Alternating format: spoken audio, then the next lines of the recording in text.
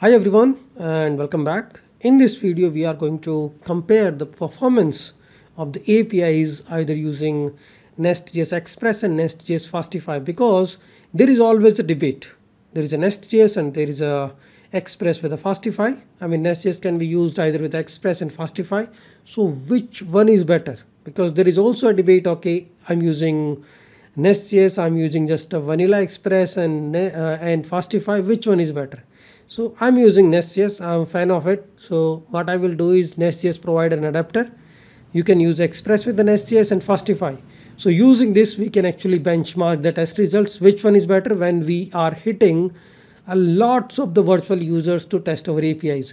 So let's see, compare. We are going to hit a one simple test API and we are going to switch the adapters from Express adapter to the Fastify adapter. Express is something which is being used by default in the nestjs, and for the Fastify adapter you just need to change your main.ts file.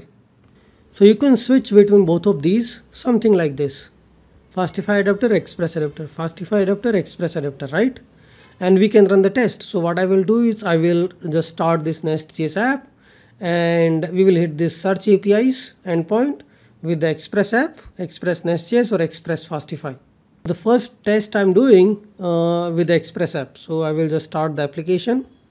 There is a console log statement which I will remove because that is creating problem. I will restart the application and now we will run the first test. So I created a copy of this Express Fastify YML. I will be running this same spec 2 times. So this is the same restaurant API and I can just run my test. So here I need to change the YML file name. This is Express Fastify.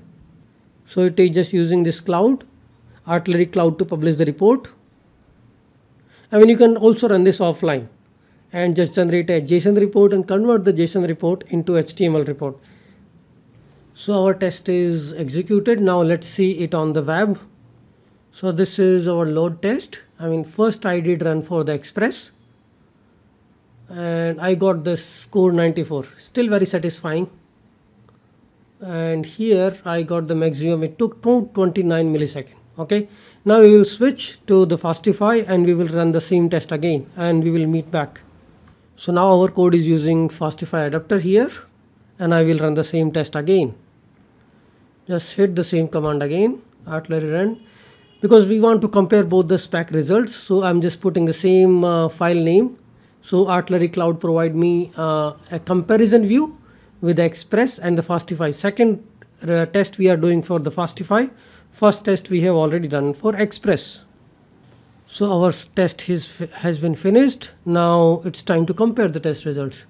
So this was Express results and now I will compare it with the next one which we just executed.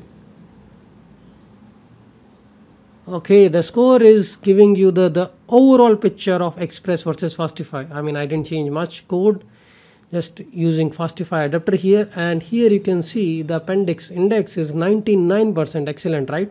Everything is green. And here this will give us more clear picture.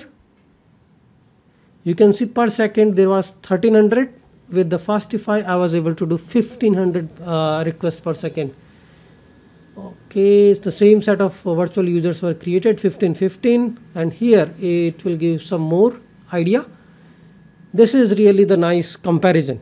Okay, I will remove my picture from here and let's compare. So here the maximum it took is 229 milliseconds and here it took 163 milliseconds. I did run this multiple times to benchmark actually where the Express is and where the Fastify is. So as always people say Fastify is step ahead, so I also agree that Fastify is taking less time. It will obviously will be in milliseconds.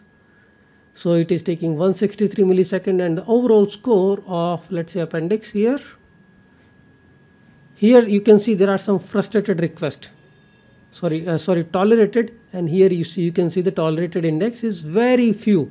That means all the requests were able to process successfully without any stress on the server. And here you can see 0 request and here you can see 20,000 requests. These are like different index parameters.